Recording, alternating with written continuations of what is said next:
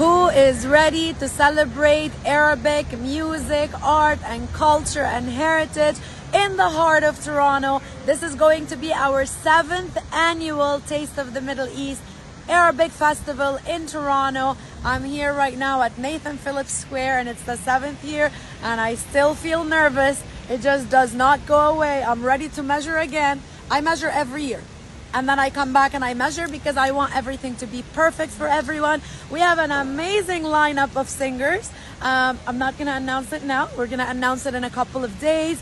We are having, obviously, like usual, a lot of food vendors, a lot of music, a lot of art, a lot of shopping.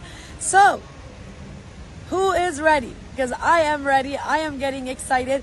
And by the way, if you want to book your hotel, because there's lots of traffic, lots of construction everywhere, in our bio, we're going to have a link to the hotel right across the street. I'm going to make a video for it at the Sheraton Hotel. They are the official partners with us for Taste of the Middle East.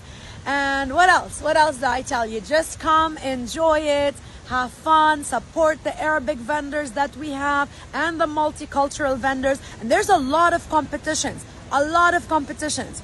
We have the Show Me How You Dabke and a lot of prizes to win. We have a Zagharuta competition that we're going to announce soon, so you have to get ready for that one. We have the best traditional dresses from Arabic cultures and non-Arabic cultures. So there's a lot of exciting things that we are working on, and we are excited to see you. Please message us on our website, on social media, if you have any questions. So July 5, 6, and 7.